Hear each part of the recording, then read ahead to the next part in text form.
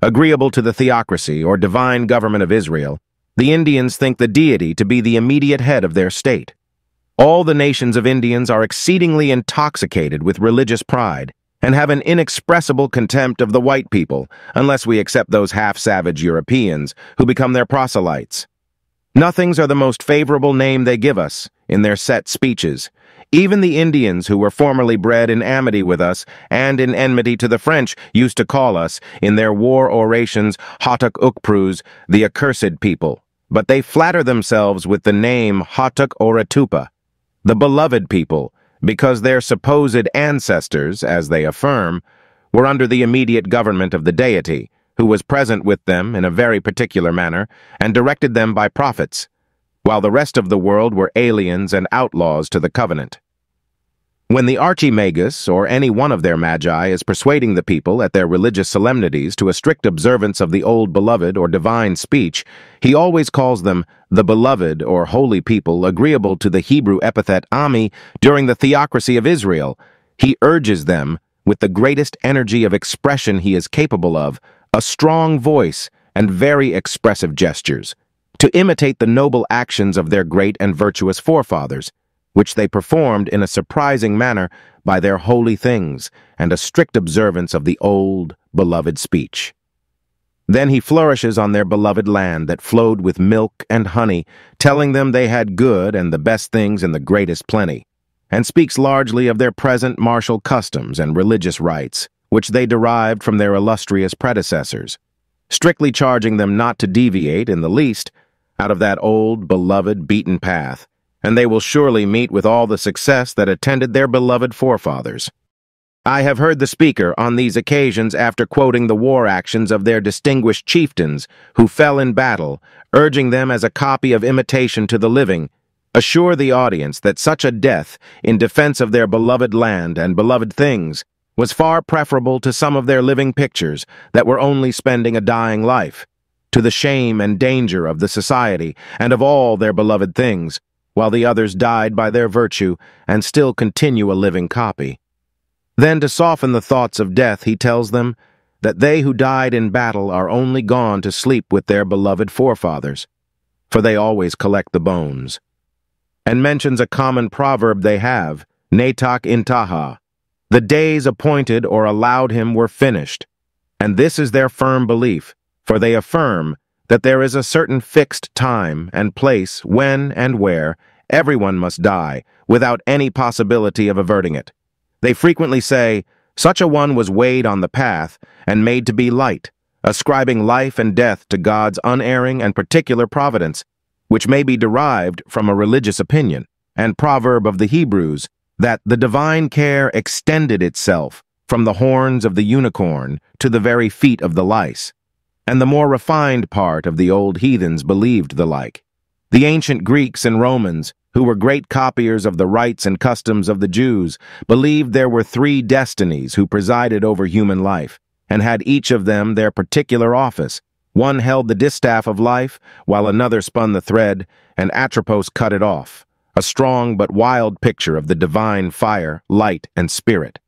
When Virgil is praising the extraordinary virtue of Ripheus, who was killed in defense of his native city, Troy, he adds, Dies aliter visum est, submitting to the good and wise providence of the gods, who thought fit to call him off the stage. However, he seems to be perplexed on the subject, as he makes fate sometimes conditional.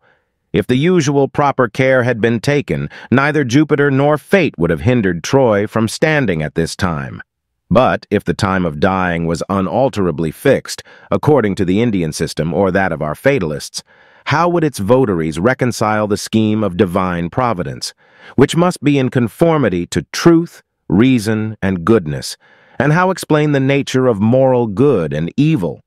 On their principle, self-murder would be a necessary act of a passive being set on work by the first mover, and his obligations would be proportionable only to his powers and faculties, which would excuse the supposed criminal from any just future punishment for suicide. But religion and true reason deny the premises, and they themselves will not own the consequence. It is their opinion of the theocracy, or that God chose them out of all the rest of mankind as his peculiar and beloved people, which animates both the white Jew and the red American, with that steady hatred against all the world except themselves, and renders them hated or despised by all. The obstinacy of the former, in shutting their eyes against the sacred oracles, which are very explicit and clear in the original text, and of which they were the trustees, incites both our pity and reproof, whereas the others' firm adherence to and strong retention of the rites and customs of their forefathers only attract our admiration. The American Indians are so far from being atheists, as some godless Europeans have flattered themselves, to excuse their own infidelity, that they have the great sacred name of God, that describes his divine essence, and by which he manifested himself to Moses, and are firmly persuaded they now live under the immediate government of the Deity. The ascension of the smoke of their victim, as a sweet favor to Yohiwa, is full proof to the contrary, as also that they worship God in a smoke and cloud, believing him to reside above the clouds, and in the element of the supposed holy annual fire. It is no way material to fix any certain place for the residence of him who is omnipresent, and who sustains every system of beings. It is not essential to future happiness, whether we believe his chief place of abode is in Caelo Tertio, Paradiso Terrestri, or Elemento Ignea. God has placed conscience in us as a monitor, witness, and judge. It is the guilty or innocent mind that accuses or excuses us to him. If any further knowledge were required, it would be revealed. But St. Paul studiously conceals the mysteries he saw in the imperial heavens.